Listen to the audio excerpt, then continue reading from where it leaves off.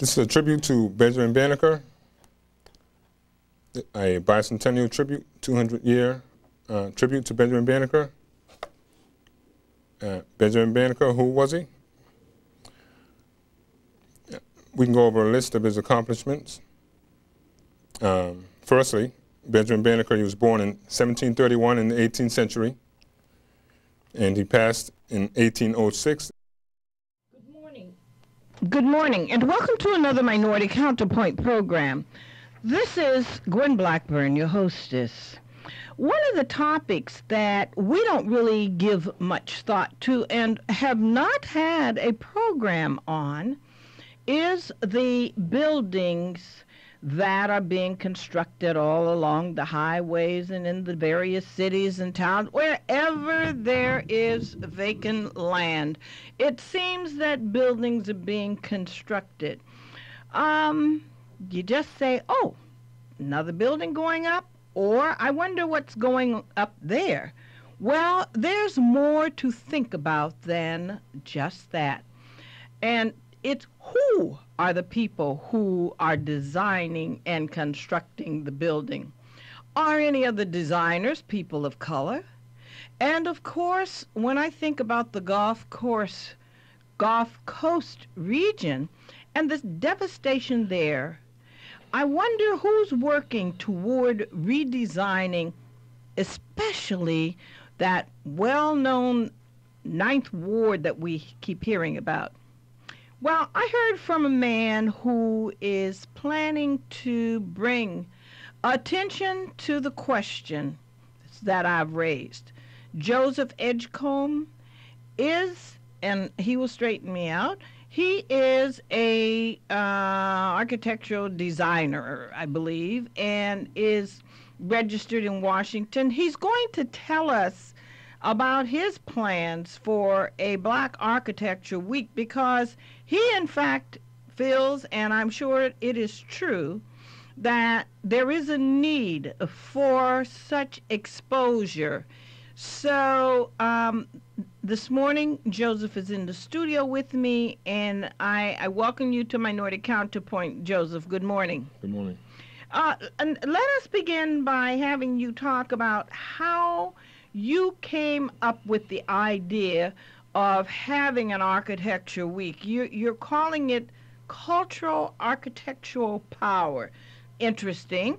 Tell me what shape that this would take. The Black African American community is a very creatively talented resource that the different cities, states, towns of the country has as an asset and as a resource. So in order to corral and promote more people in this field to get more exposure, as well as the young people coming up in the field, I feel that there needs to be some time set aside within the year that people celebrate the amount of people and power that they have within that particular industry. And what would it look like? I mean, would they say a Black Architectural Week? Would this mean that perhaps there would be an area, a building, or something where all of the designs, I guess you call them designs or sketches or whatever, might be exhibited for people to see what Black architectures are capable of doing? I mean, would be part of what Black Architecture Week would be? Yeah, that would help show some of the aspirations and whatnot that are coming out of the Black and minority architectural community. Also, things can be connected and included, which could be Boston City School programs, kids in high school getting ready to launch their academic and professional careers, and other junior high school children that want to be involved because they're most creative. So it could be broader based than just certain professionals exhibiting their works, and Okay. It would include everybody. Yeah, that sounds really good. I mean, to get young people in school involved while they're still in school, and they can begin their training and know what that you need to do to become an architect. Now, Hmm. and the question, Joseph, are there many black architects? And for those that there are, why aren't they being recognized? Throughout the country, there's a few prominent architectural firms or professionals. Mm-hmm. Um, um, in most major cities, there are one or two firms that have sort of become successful. That few, just one or two Yeah, in a just city. Wow. just one or two. The Yeah. percentage of African American architects is less than 1% that are registered with the Washington D.C. based organization with the architectural community. But there's many more professionals working in residential areas, in helping small business make improvements, and other things that have to do with community and city planning. Okay. So there's more than this the one that seems to dominate and sort of neglects the other black architects that are out there trying to make it just as well. So are most of the black architects then involved, part of, or working for white firms, those that are there, and is it difficult to get into the field? Yes, well, it's difficult to get into it, and then it's difficult to maintain in the field because of the disparity between the amount of whites and the amount of blacks that are in the field, and the preference that the white students and the white architects get. And the problem is it's an international business field. Oh, really? So there's the architect for the World Trade Center in New York was he's the Japanese. And the New World Trade Center building is a German architect who was selected for the designer on that one. So, and also even the Museum of Fine Arts, there's a British architect that they're pulling in on the improvements on the Museum of Fine Arts, Boston. Oh, really? Yeah.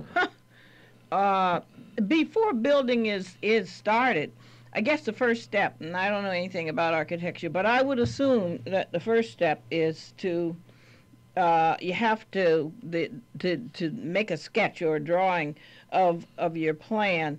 Is that the way it works? I mean, and so people can go to seek out an architect to do the drawing for them, a contractor or something? Yeah, on a residential basis and on a community development basis. In order to do things by code and regulation, any kind of improvements on your business, small business, medium, large business, everything has to be done according to your building codes. And professional architects, they know most of these codes by the back of their hand.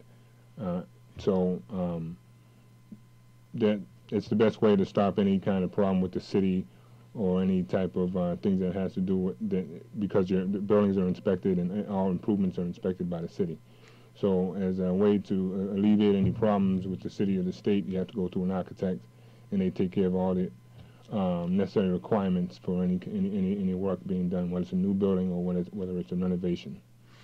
And are you suggesting then that there aren't very many blacks or people of color or whatever that get a piece of this pie? Yeah, because while the needs of the urban environment are extensive, so the problem is the institutions of architecture and design are not facilitating enough of a rally and of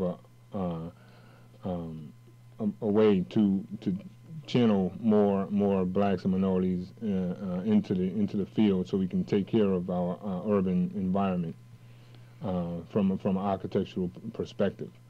The way the design profession works is it's selective and preferential many times in education towards the white architect, or towards the also there's a problem with the international people that are coming from overseas that often have a deep accent or something, and they don't even really know about the complications of the country itself, and they're getting preference as well because it's a classism-based profession.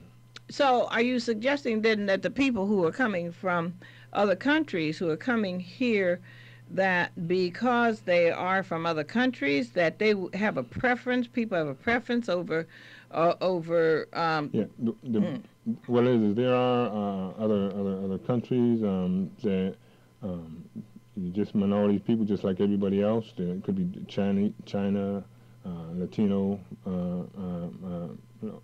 countries, South America, or Spain, European countries. But these cultures have a talented base, culture and talented artistic base. And they have a very progressive base getting involved in the architecture and design field. That's why there's so many people in that field. But also what America has to realize is that the domestic economy itself, within the economy itself of the American economy, is that the black and Hispanic youth that are coming up are also just as creative, talented as any other foreign culture that's there. Right. So they have to promote within themselves in order to help out and help alleviate the urban problems of our urban environment in the dense areas and the populated areas where you need improvement, housing, renovation of different areas, and address of urban blight and various things like that. In conclusion, as a tribute to Benjamin Banneker, we see that his effort was to uplift the black race at that time through his experiences because of his the freedom that he had that other people didn't have at the time. But this was continued by several historical figures in the history of the country.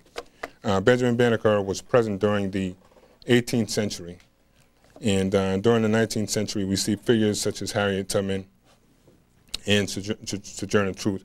But we also see figures such as William Lloyd Garrison, who was a Caucasian white male, and then in the 19th century we see our civil rights leaders, and as well we see other leaders such as Shirley Chisholm, who also ran for president in 1972.